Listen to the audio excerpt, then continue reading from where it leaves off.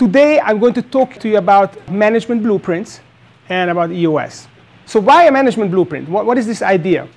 So there are basically three ways to build a business, in my opinion. Franchise can be a great way to build a business.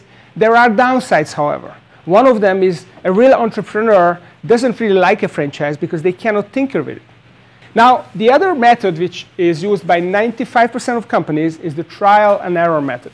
The challenge with that is it takes time. So the third option is the management blueprint. And what it really is, it's essentially the condensation of management principles that have been discovered in the last 100 years and that all the Fortune companies have already introduced decades ago.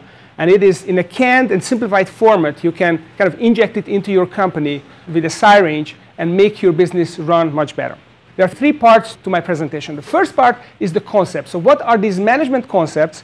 There are 10 management concepts I identified that goes into all these blueprints. So I'll talk about those concepts and where they come from, who came up with them, and how they evolved.